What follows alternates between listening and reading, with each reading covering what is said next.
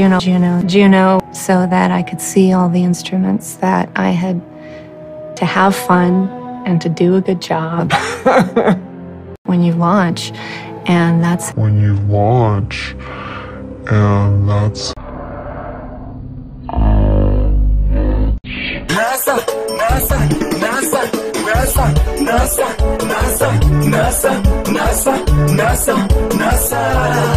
it. You know, the kids graduate, and there's nothing you can do.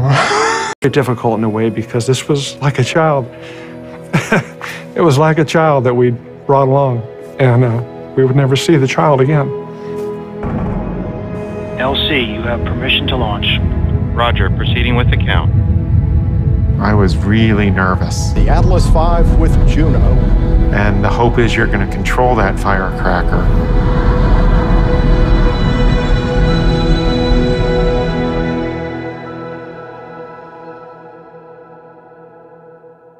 Just thinking about navigation to another planet. Spacecraft, and we have our spacecraft team. Spacecraft. Test as you fly and fly as you test. Spacecraft. There's no astronauts on our spacecraft, so You really have to pay attention. The gravity assist. It added roughly 70% of the velocity that we got at launch to the spacecraft.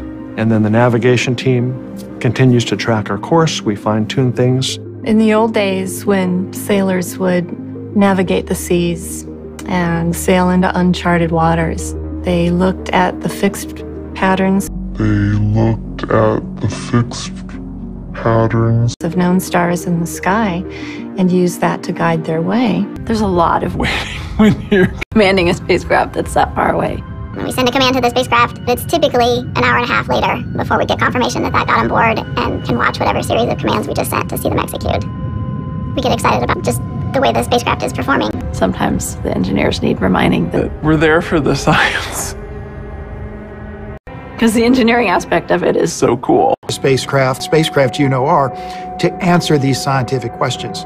we have an awful lot of instruments. Instruments. It's on par with some of the biggest science missions NASA's ever done. And we had to fire the main engine for the most critical time for the Jupiter orbit insertion. All of that, we've got to get every system to work perfectly. Stations on JUNO core, it's time we see the tone for minimum burn timer. Almost there. And my heart was beating out of my chest. It cut off exactly on time, exactly like we had predicted. All stations on JUNO core, we have the tone for burn cutoff on tilt speed. It was just absolutely perfect. JUNO, welcome to Jupiter. We got the signal, the main engine was complete, and I just threw my arms in the air, and it was just such a relief. It was unbelievable. I mean, we made it to Jupiter, and there was no way I was gonna keep it together in that moment, but yeah.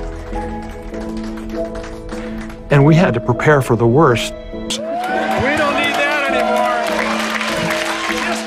anymore. Pretty amazing when something that far away goes as perfectly as you had planned. Well, the future looks really, really bright. Not too bright because you're a long way from the sun, but spacecraft is operating perfectly. It's a testament to good design practices, but more importantly, it's a testament to the team. The JUNO team has always been really like a family. All around the world.